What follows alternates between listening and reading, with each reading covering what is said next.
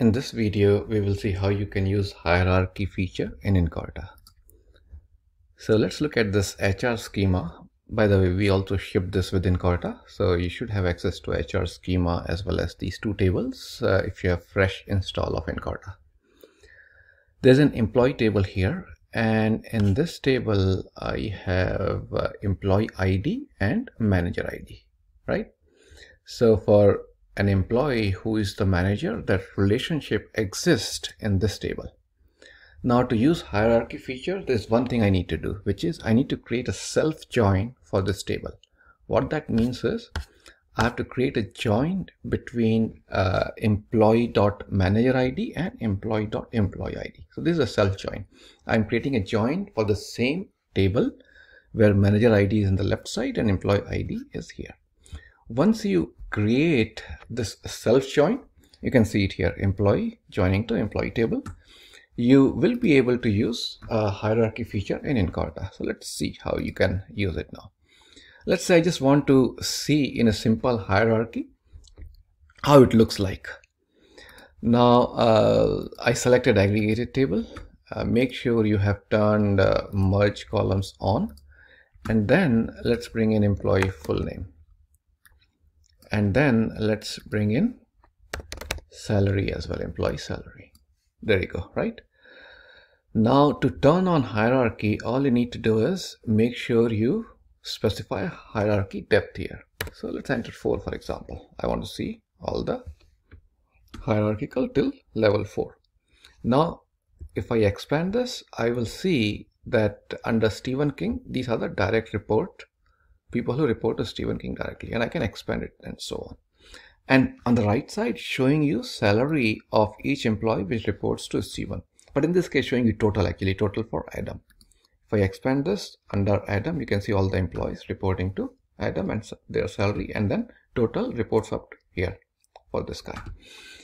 Now I see that Adam is being shown here as well, and if I need to hide that, all I need to do is exclude parents.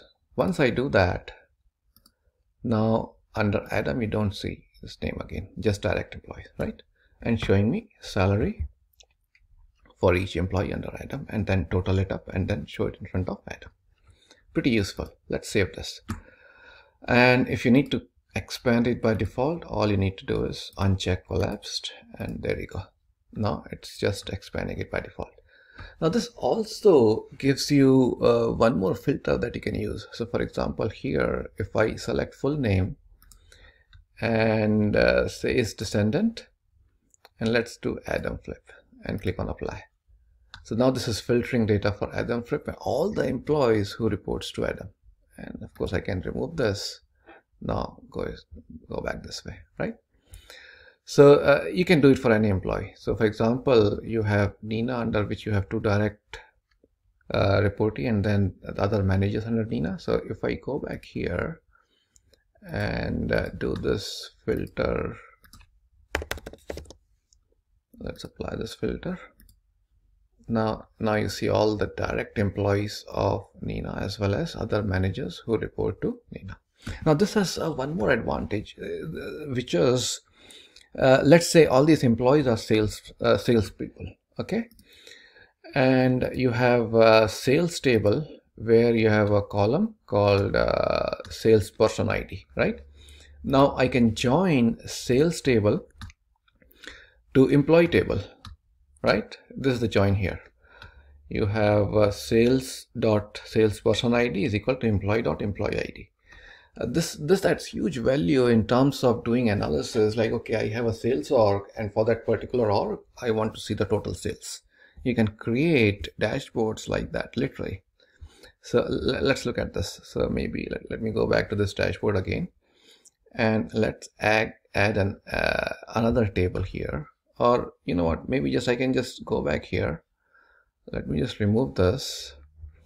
And since there's a join between sales table and employee table in HR, I can just bring in amount from sales table, add it here. There you go. Now it's showing me sales for a particular manager, total sales that all the salespersons have done, and the total sales under item, right? That's huge value in terms of doing analysis where you want. So let's collapse all, and then let's bring in I think if you do this it should expand. So let me refresh it. Okay, so it shows you total sales for all of them, right? Now if I click on, for example, I want to see all the sales only by item, so it's showing me sales, all the sales under items org. If I want to do this under let's do this, let's set the setting to collapsed, done, and now you can see all the direct employees. So for example, if I click on Nina, then you will see that all the employees who reports to Nina and all the manager, everything shows up here. You can remove this and then expand it further. And if I add another aggregated table where I'm doing, say, let me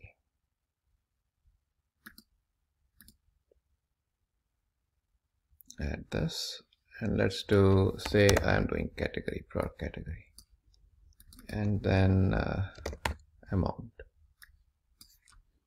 Let's save this. Now if I click on any of these managers, this sales for product category also is going to show me total sales for that particular manager as well. It will filter it by that. So here I have total sales listed here. It's 17 million. Here also it's 17 million. Hope this helps.